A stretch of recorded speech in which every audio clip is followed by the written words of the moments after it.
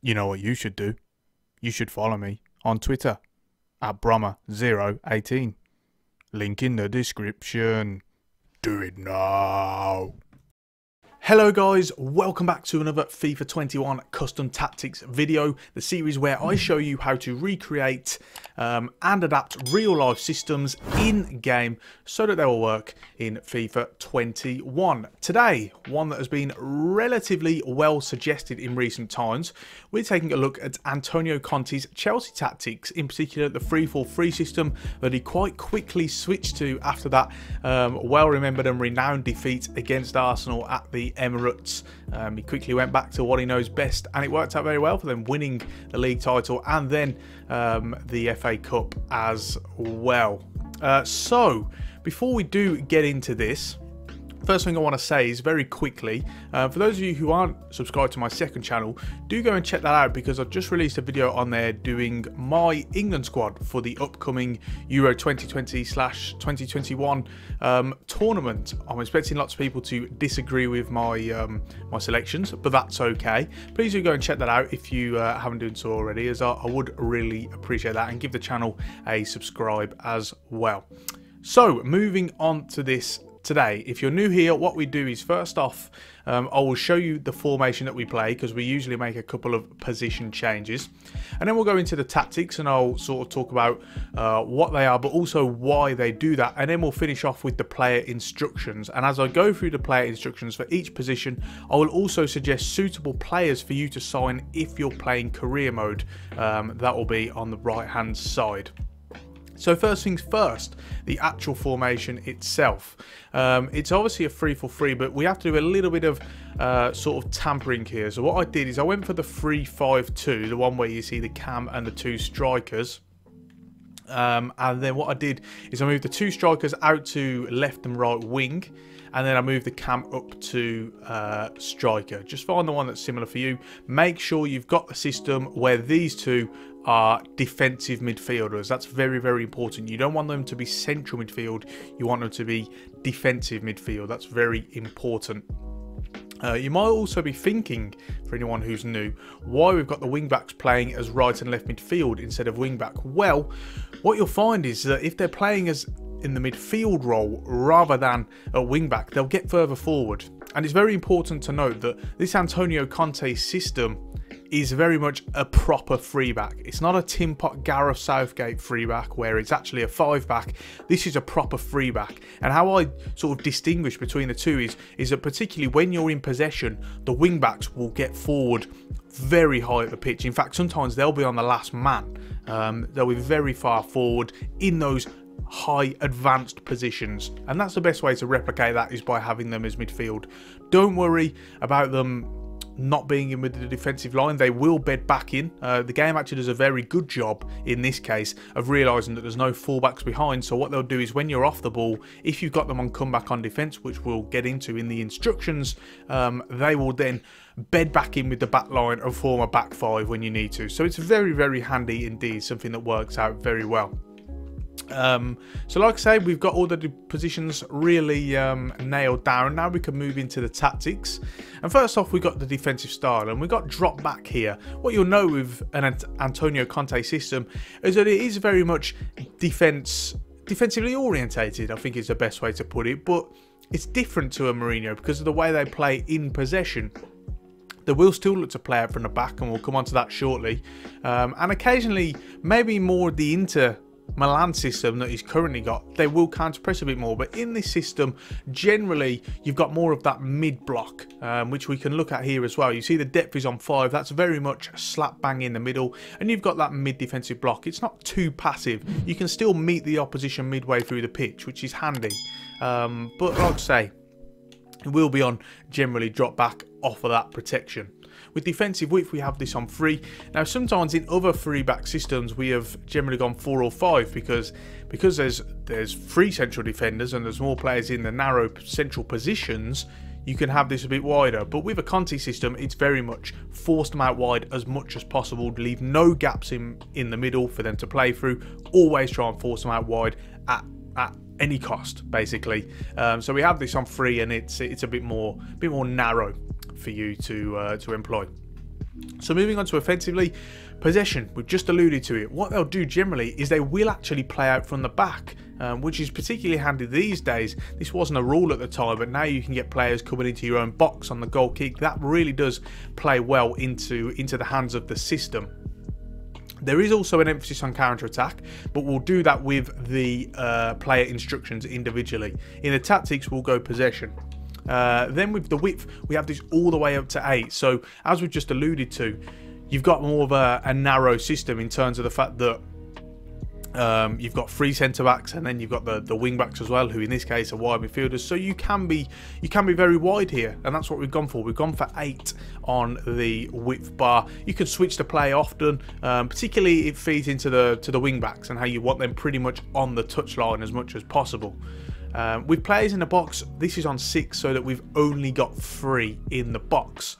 Then you've really got the front 3. You don't want the fullbacks or the central defensive midfielders getting into the box really, because you're going to lose that shape, and Conte's very big on retaining that shape as much as possible regardless of the phase of play that the game's in. So we have this on 6, and it will mean just the front 3 really getting into the box. Finally, with corners and free kicks, we always have this on 4. That means that you'll have 2 men back, 1 man on the edge of the box, and then more men in the box for, you know, to be actual targets, to provide those targets, and it just gives you a little bit more threat. You'll see on the right hand side we do score from a corner, so it is very, very handy. It's also handy having David Luiz marking Olivier Giroud as well, so do bear that one in mind. So that's it for the tactics. Like I say, any questions, do be sure to get at me in the comment section. Now we'll move on to the player instructions.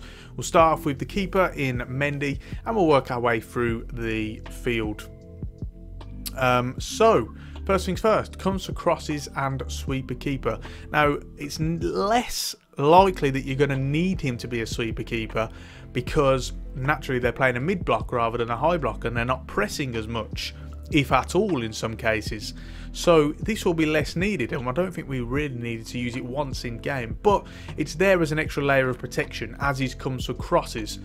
They can be more aggressive, less passive, and as a result just release a little bit of pressure on you in certain situations when you might need it most. Coming on to the 3 centre backs. Now, one thing I do want to mention is Thiago Silva here is playing the central defender role. And that would have been David Luiz. Now, David Luiz was that real sweeper. He would often bring the ball out from defence, look to spray passes, look to instigate attacks, because naturally in front of him you've got Conte and Kovacic. In that situation it would have been Conte and Matic, and so they're obviously more defensive minded, whereas, you know, David Luiz in that situation would have been the one who would, as I say, bring the ball up from the defence. He would be that sort of central pivot and the one to instigate attacks. Now, I've got Thiago Silva here because Chelsea don't really have that sort of player at centre-back. You know, they don't really have that defender who can do that role. But had I had a more like-minded and suitable player for that position, you would have seen me really going through him a little bit more, trying to play out with him and come out from the back, bring the ball, you know, with the possession. So do bear that in mind. You want someone who's going to be very good on the ball and very capable of sort of bringing the centre back, bring the ball out from centre back. Someone like Frenkie de Jong would be a very, very good option. We'll make sure that's on the suitable players. So next, I suppose we could look at the wing backs next, as they're, I guess, essentially part of the defence. So they've both got the same instructions. In this case, it's Chilwell and James. Back then, it would have been Victor Moses and Marcus Alonso, such as the trademark that Antonio Conte could put anyone at wing back and they'd look like a world-class player. You know, he could put Nicholas Bentner at wing back and he'd end up looking absolutely world-class. Just one of those things, isn't it? So as I say, they do have the same instructions.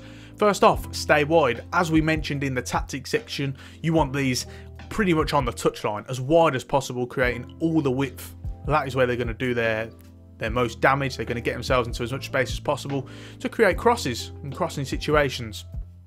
Now with support runs, we have this on getting behind, and again it's something that I sort of alluded to and I can build on here earlier in the video, is a lot of the time you'll see them almost on the last man because they're legitimate wing backs, and that's what they do in a very effective 3-back system, and particularly in a Conte system, is they'll get really far at the pitch, and this is the best way that you can replicate that. You really want them into those sort of more forward areas and positions, so that they can pick up the ball and be more aggressive and less passive, and the system overall becomes less passive because you've got more of an outlet to get the ball forward as much as possible. As well as that, you've also got emphasis on counter-attack because they're going to be trying to run down the touchline more with this getting behind instruction. You'll see you've got more movement when you're looking to hit things on the counter. So that's how we have an emphasis on counter-attack whilst having possession in the tactics screen. With support on crosses, stay on the edge of the box. As we said earlier, we don't want them getting into the box of crosses. You want to retain your shape as much as possible and keep that protection against any opposition counter-attacks. And that's it really. Same with Reece James as well. So they are the instructions and the roles for those positions. Next up, we have the 2 centre defensive midfielders, and again these two have the same instructions. First off, defensive behaviour, cut passing lanes. Man mark just doesn't work on this game, unfortunately, and this is where, as we talk about, we try and adapt the system slightly so that it will work in game. And this is one of those situations where you know, like I say, man mark doesn't work. They will never follow midfield runners into the box. They'll never really pick up on that. So the best thing to do is just to cut passing lanes, and you can try and cut them off at the source essentially, rather than trying to man mark in a system that just doesn't really work. With attacking support, stay back while attacking. As we alluded to, these are providing protection. They're defensive midfielders, Conte and Matic in that case, or Kovacic in this case.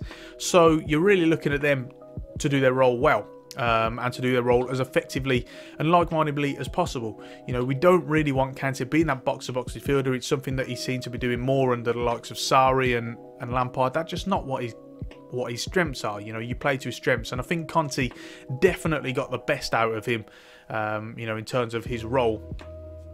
And then with defensive position, cover wing as well. As we say, sometimes these guys, Chilwell, James, etc., will be looking to get forward and running behind, etc., get far forward as possible. So these guys are there to filter in, you know, to look out for that as much as possible. You don't really want the centre backs to be drifting out wide and creating as much space, you know, as possible in those situations. You want them to really stay rigid and within their back three, and these guys in front of them should really be doing all the work and looking to protect them as much as possible.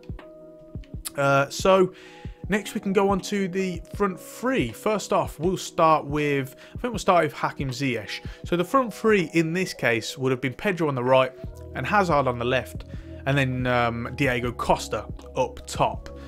So first things first, with Ziyech playing the Pedro role. One, you want him on comeback on defence, and he should really be tracking the opposition fullback as much as possible. The system will generally become a 5-4-1 out of possession, and that's really what Conte systems always do. Like we say, there is that emphasis on defence. It is a relatively defensive system. He wants to protect his team and his back line as much as possible. So these will be tracking back at all times. And then with chance creation, we have him on cut inside. Naturally, the wing-backs are creating the width, so he can pick up those positions in the central areas as much as possible. And that's very, very handy, particularly when you've got two defensive midfielders, because then you really want someone to be picking up the space in the middle between Giroud and Werner and Ziyech, and then the midfield. So you've got your two wingers, essentially, or false wingers, really picking up those central positions. With support runs, we have this on balanced, so we don't always want him coming short and picking up those little advanced pockets of spaces. Sometimes we want him to run in behind. So with balanced, you've got that nice variation between the two. And then support on crosses, get into the box for crosses as well. So with Werner, who's playing the Hazard role in this case, it is a little bit different. We still have him on comeback on defence, but this time with chance creation, he's on free roam. And Conte did a really good job of recognising that, you know, Hazard, such a talented player, he can play that role and it suits him, you know, perfectly, pretty much. And that is him sort of roaming around the pitch, really. He'll pick up lots of bits of space As you'll see with the goal he scores in this game, he actually drifts over closer to the right hand side. It's in between the middle and the right, and then runs in behind on top of that and gets his goal. Similar with support runs as well, as we spoke about with Pedro. Again, sometimes he'll get in behind and he'll provide that emphasis on a counter attack, and sometimes he'll come short because again it's Eden Hazard, or in this case Werner, and you want to get them on the ball because they're talented players and they're good with the ball at their feet. They're technical players, so you want to try and get them on the ball as much as possible, as well as utilising that pace and that movement in behind. And again, support on crosses, get into the box for the cross as well. Finally, with Olivier Giroud, first off, support runs stay central. Now obviously he's the target man, he's the focal point.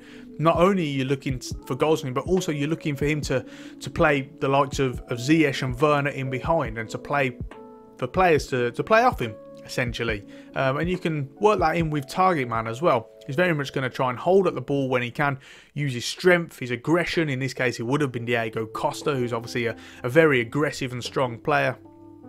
And you can build off him and play off him that way. And with defensive support, stay forward as well. Again, he's going to be the out ball and he's going to be the focal point. So you don't want him tracking back and utilising all his energy. Instead, you want him in those sort of top positions, pretty much coming off the last man as much as possible, and then he can pick up the ball as he does drop off the last man as well. So that is really it then, guys, for the tactic. If you've got any questions at all, as always, get at me in the comment section and do let me know. As also with suggestions for the next tactic as well. As I mentioned at the start of the video, please go and check out my second channel and check out the video where I do give my England squad for the upcoming Euro 2021 tournament. I really do appreciate that. Make sure to subscribe to it as well.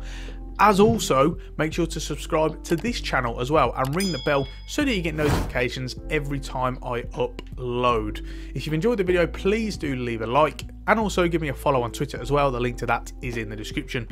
And I know we are going to finish it off there. Thank you so much for watching, and until next time, I will see you soon.